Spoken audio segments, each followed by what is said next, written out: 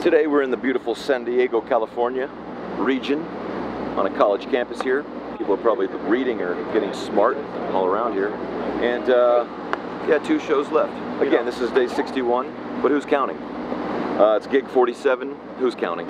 2 more, take a little break. I need to go to the beach and see a sunset. And I need to wash my filthy body. On tour with Primus? Well, it's a little like the game of baseball. It's very time consuming. You dedicate your whole day to the gig. Ball players dedicate the day to the game.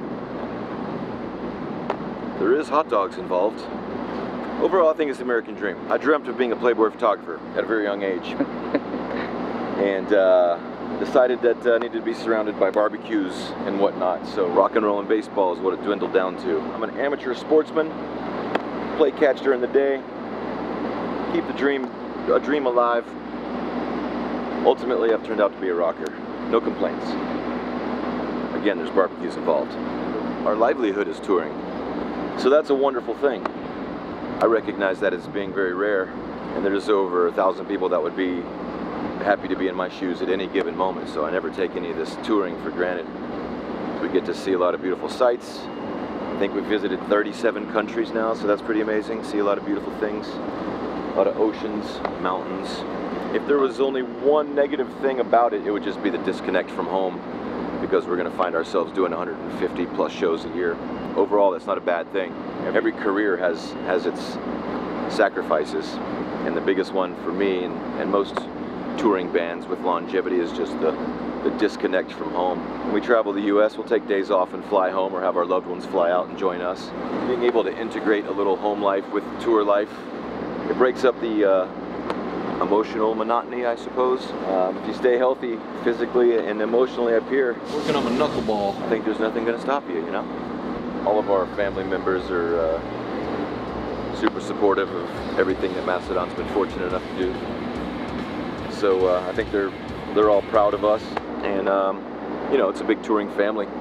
Thankfully, we've had the bulk of our crew for many years, and it's a very tight-knit situation that we're lucky enough to have going on. This tour has been, I think today is day number 61, so this is the longest tour Mastodon's ever been a part of. I did learn that Primus originally wanted to call their band Primate, but there was some copyright deal going on, and they had to resort to Primus, which I thought was, you know, if I'm ever on the show Jeopardy, and that question comes around, I'll win $200, maybe $400. The first thing I'm going to do off tour is I'm going to make a list of groceries, go to the store, purchase those groceries, take them home and cook those groceries. I've already got my my weekly meal planner ready to rock. I'll be there Monday morning. I'll be getting chubby by Tuesday. You got a credential? You guys have credentials? Yeah. Oh no, we just want to see it. I'm taking over. Oh, I thought I was getting arrested. See what they are. Oh, perfect. That's all you got. Primus and Mastodon. Yeah. All right, perfect. Okay. Always gotta look over your shoulder. You never can trust anyone, anywhere, anytime. Tim Moss you speak of? Tim's great. We've worked with Tim off and on for like 10 years. You know, he might look unintelligent, but it's pretty cool once you get to know him, you know. On first meeting, I thought, man, I need to give this homeless guy some money.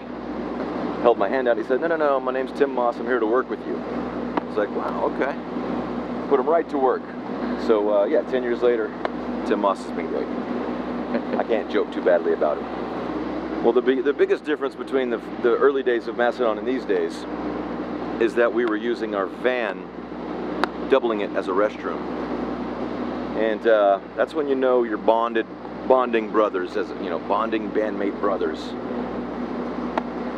Because the band that poops together stays together. And then fortunately, we've just kept working and working and working, and now this becomes the tube of gaseousness. It's become a fart tube. And we sleep in it too. Yeah, we graduated from the fart box into the fart tube. That's the biggest difference between the early days and the current days in the Mastodon world. Well, the obvious words of wisdom to any upcoming band is, you know, get used to the smells and the sights. There's going to be trench foot. There's going to be jock itch. There's going to be leftover rotten socks very close to where you eat. If you can get past that and make some cool tunes along the way, you're going to be all right.